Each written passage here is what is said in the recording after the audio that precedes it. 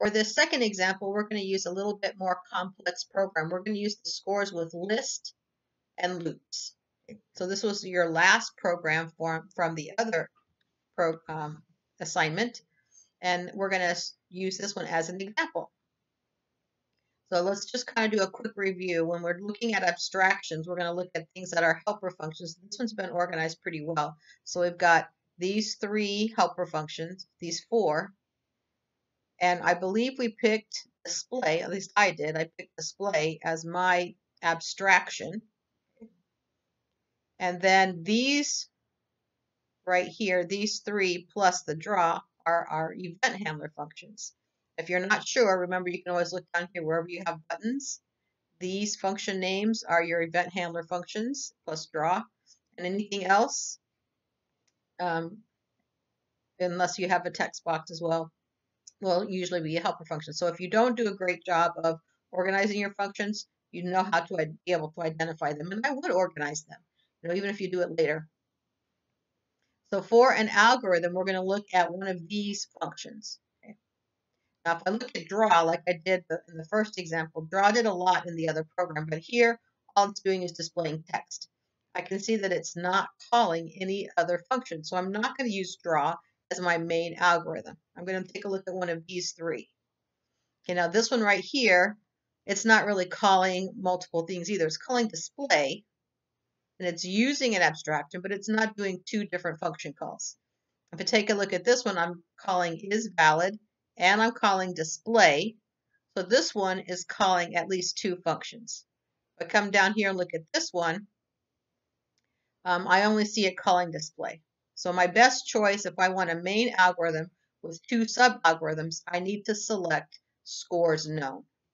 So I'm going to come here to example number 2, scores with list, and I'm going to put scores known. And that's fine if there's only one choice. As long as you have one, that's good. What are my 2 sub-algorithms? Well, I have isValid and I have display.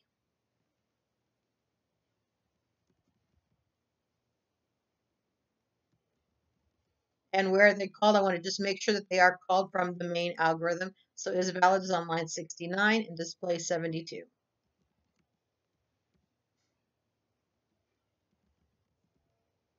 All right, now we're going to do a snippet of the main algorithm. So I'm using scores known. I'm going to come to my snippet tool. This so I can get my good snippet. Copy it. I'm going to come paste in here. If you're using Word, there's another way to do it, but this way always works, so that's good too. Now, where do I find logic? So I'm going to look in scores known. Do I see some math and or logic in here?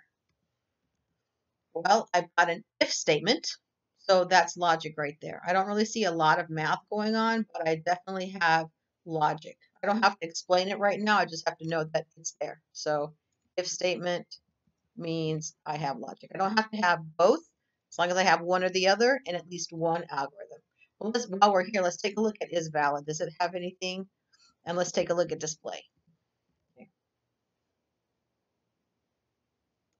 So when I look here at isValid, I also see an if statement. So there's some logic going on there. And then what about display? Well, display doesn't have any if statements, but I do see right here, I'm calculating the average. So I'm doing some math. So I'm going to say calc average, which is math. So I'm definitely going to meet the requirement. I have a main algorithm, 2 sub-algorithms that work independently, and I know that because they're their own functions, and I have some math or logic in at least one. That's the requirement when it comes to algorithms, that you'll be able to do this. So I'm going to give you 4 more programs to try this out. It wasn't this one. This one was, I was just filling things in the wrong place. But guess the number, dice simulation, scores with loops, and falling cherries. So you've seen the other 3. Falling cherries is one that we haven't investigated yet, but it's definitely one that you finished, and it's a great example to find algorithms. And I would just challenge you when you look at falling cherries, what abstraction would you pick as well?